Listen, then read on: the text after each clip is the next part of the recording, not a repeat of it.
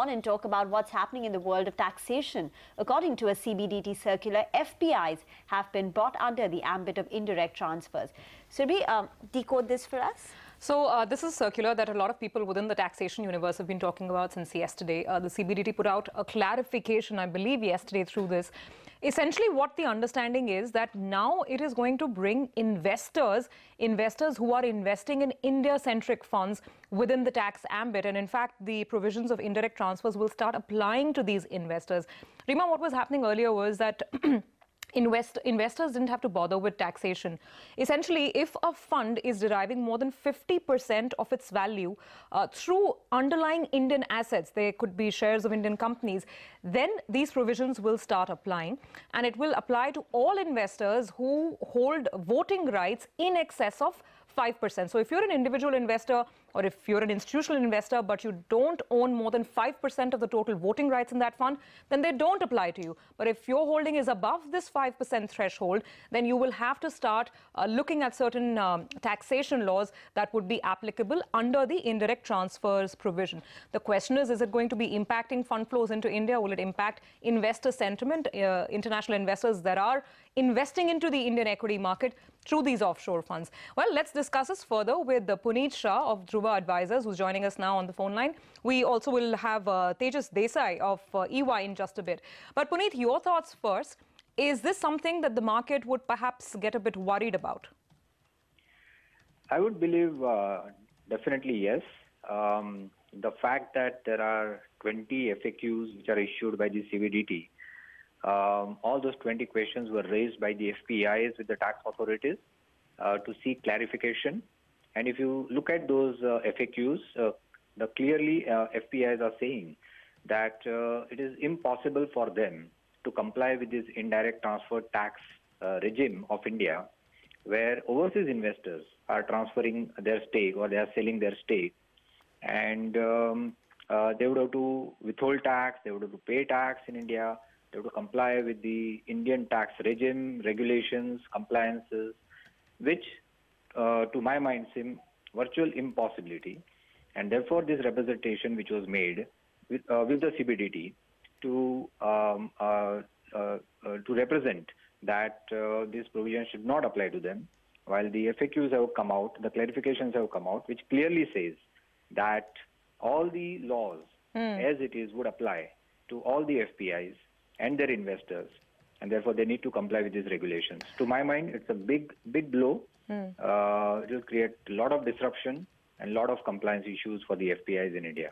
Okay, let's bring in Tejas into the conversation as well. Tejas, same question to you. Now we understand broadly what the department is talking about, that if you're an investor into a fund that's primarily dedicated to India, that's deriving more than 50% of its value from underlying Indian assets, there could be Indian company shares, then there would be an incidence of taxation. Is this going to impact fund flows that are coming into these offshore funds? Yeah, so look, I'm not a stock market analyst, but one thing I can definitely say that, when the large India-focused funds or the large emerging markets funds with a significant India allocation, when they look at this circular, they are certainly not going to like it. Because what you are doing here is essentially those who are big on India, the circular is going to impact them. It is going to impose on them significant compliance burden. They'll have to track the exits of their investors, withhold taxes, deposit them into the Indian treasury. All of this is something which is, very, very different from how the international markets operate. And to that extent, I do think that this is going to impact those funds, and they are not going to like it. Punit, if you could clarify to us, what is going to be the incidence of taxation? What's going to be this rate of tax that will be applied? Right now, nobody was paying it, so it was zero. And is there any clarity from which financial year is this applicable? Right. So I think, two, three questions which you raised, and answers are fairly simple and very difficult.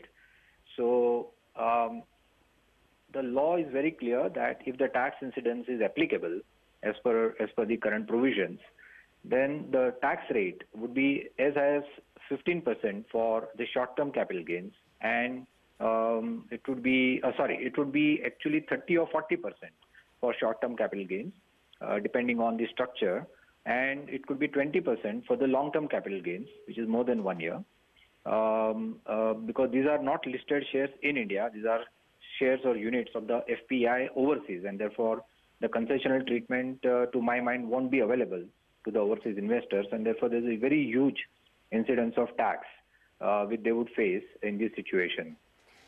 Similarly, as you are aware, this law came because of the Vodafone controversy, where the overseas transfer happened and the value in the form of Indian company was in India, and therefore overseas transfer was taxed between Vodafone and Hutch. And the law was then amended retrospectively from 1961 onwards. So essentially this law as such is applicable retrospectively, and therefore is applicable to every transfer which is happening now. So it's already operational, and that's what the circular says in so many words. That is a pretty important point. Quick last take, Tejas, a little short on time. Again, your interpretation of the applicability of this. Yeah, so I think I agree with what Punit is saying. The law is clearly applicable retrospectively from April 1, 1961. But really what the tax office can do, is to go back 7 years under the law. And that's something that we need to watch out for, that how do they apply this circular in the context of A, existing assessments, and B, in the context of assessments that have already been completed, and where the tax office has the time to go back 7 years under the law to reopen those cases. So that's something that, one will need to really watch out for in terms of how this is applied on the ground by the tax administration. All right, gentlemen, many thanks for joining in with those quick pointers and some details of something that, of course, the entire taxation circle is talking about. And, of course, fund managers increasingly noticing this, trying to figure out the impact that it might have. Okay, thank you for putting that in context. Let's slip into a very short break on the